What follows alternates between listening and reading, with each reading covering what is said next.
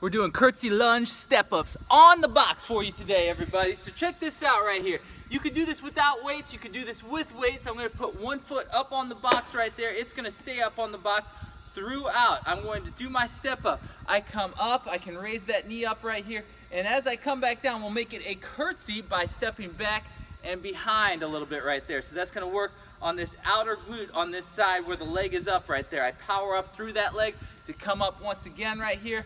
I can lift that knee and try to make this a balance maneuver at the top right there. If you need to come up and kind of reestablish, tap the toe a little bit, you can do that as well. Otherwise, coming up and down with control right here, powering through that leg that's on the box, stepping back and behind to get that little tweak on that glute right there, get that nice squeeze of it at the top as well. Down and up, down and up. Curtsy step-ups on the box, y'all. That is your move of the day.